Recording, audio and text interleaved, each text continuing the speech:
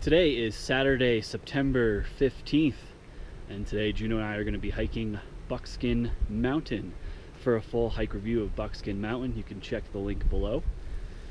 So parked a little bit away from Kite Lake. It's right up there. This place is a clusterfuck all the time because of Democrat Cameron, Bross, and Lincoln. And I decided I didn't want to fuck around with my car up there, knowing that the road gets a little dicey. To this point, any car can make it. Past this, these couple of curves here, it starts to get a little more hairy and harder to turn around. So, giving you a look at where we're going.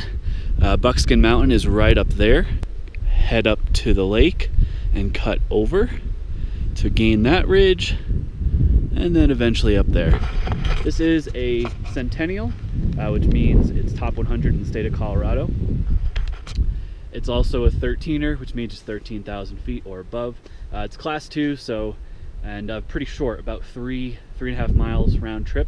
So this is a great hike for families, for people who are just getting into hiking and still want to kind of experience that high altitude feeling. So about a half mile from the Kite Lake parking area, the top part at least, and you get some cool basin views. So I believe Buckskin is this one. It might be this one, I'm not sure. I know there's like a second peak, the west peak, I believe. So actually it might be this one right here.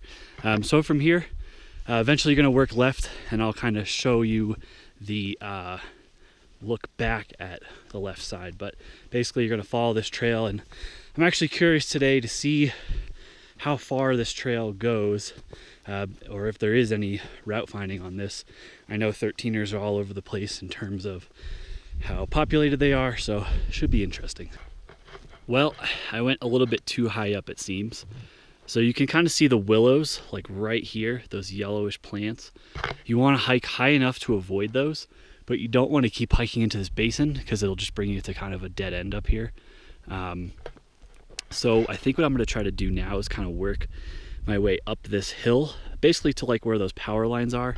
You might not be able to see them, it might be a little faint, but that's my goal, and then hope I can find some kind of a trail, and if not, just use my best judgment to gain the ridge. Well, I now have my answer about the trail.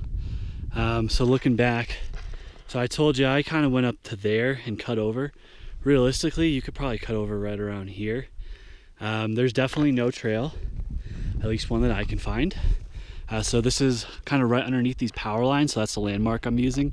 And I'm gonna kind of work my way up this and then kind of reassess from there. Looking back down now, decided to stray away from the power lines. They're pretty low in spots, and also you can see that they go a little bit far that way where we want to go more this way. I was on a trail for about 2 seconds, and now we're back to just kind of working straight up this hill here. It's solid grass, which is nice. The summit is right there, so hopefully once we get over this little hump here, we'll be able to reassess and give you a more direct line. Rounded the hill, this is what we're greeted with. So very much choose your own adventure, very much route finding heavy route. You can see kind of these little intermediate patches of rock fields all the way to the summit basically, which sucks. So I think I'm just gonna kind of beeline it up to the ridge maybe, and then head over to the summit there.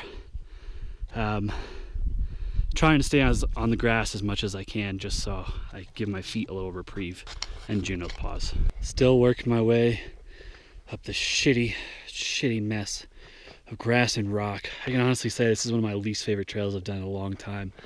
On a positive note, you can see a great view here of the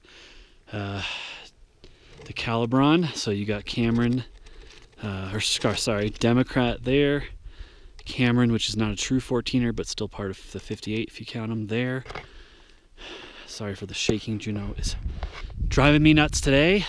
You got the little tip there is Lincoln, and then Bross is like this flat area here. Then you can see the trail back down there.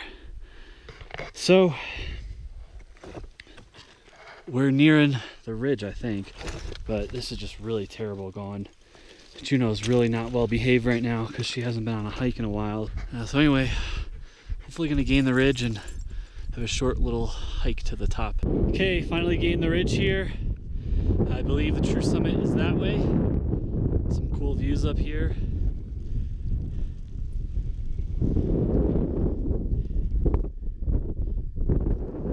Keep going this way.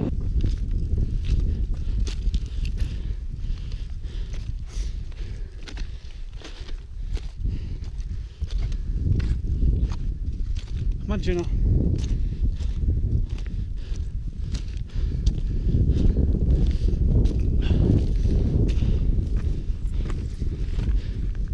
Crazy lightning strikes. Summit of Buckskin Peak. 58 of the Centennials down with this one. Not a very great hike, but hey, we're getting outside today, so that's cool. Looking over, you can see the West False Summit. This is the true one. That's another false one. It's actually slightly lower. So if you did want to make the hike over there, that's certainly an option. I'm curious actually if you could make the full ridge line hike from here to Democrat. Looks like it's pretty gnarly maybe in this section here, but might be a fun future trip to Beta someday. Looking around, you see the Decalibron again, really good views of that. And then yeah, down into Fair Play that way, and then obviously looking north towards Breck and the 10-mile range that way. So you can see spots of foliage here. I would say this is definitely a dog-friendly hike. To the summit, I have 2.26 miles, and I probably added about a half mile from parking a little bit lower down on the road. Lots of route finding on this hike. You have to be comfortable kind of just knowing you're not going to have a trail. If you do follow the trail up, you'll end up at that lake right there, or you'll end up following it to the power lines, which both cases are not where you want to go.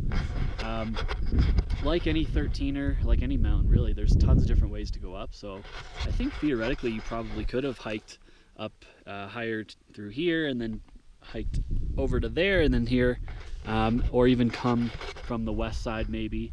I'm not sure what the closest access point is. Obviously Kite Lake is a very convenient one for here.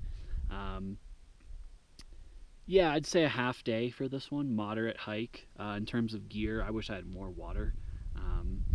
And this one might be fun in the winter too, just because it's kind of monotonous in the summer. So if you did want to add more hikes today, obviously you got the Decalibron right there, which would be cool to do that. And yeah, overall an okay hike. I definitely would not repeat this one just because it wasn't too fun. But if you'd like more information on Buckskin Peak, which I'm sitting on right now, you can check the link below. Please subscribe to not miss any future hike videos. I'll be working my way through the 13ers and finishing up the 14ers, the ones I haven't done videos for at least over the next season or so. If you have a peak request, a route request on a peak, let me know. Definitely comment below. I'm always looking to try new stuff out for you guys.